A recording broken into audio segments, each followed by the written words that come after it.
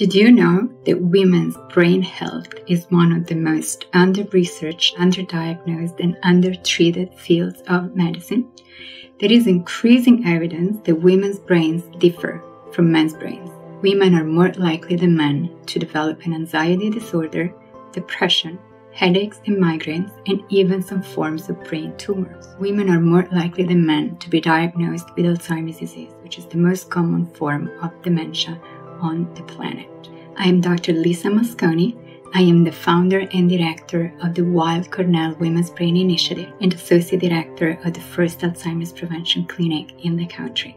And in this lecture, I'm going to go over the research on sex and gender differences in brain aging and Alzheimer's disease, and how these differences really translate into different risks, different vulnerabilities, and potentially different pathways towards brain aging and Alzheimer's disease.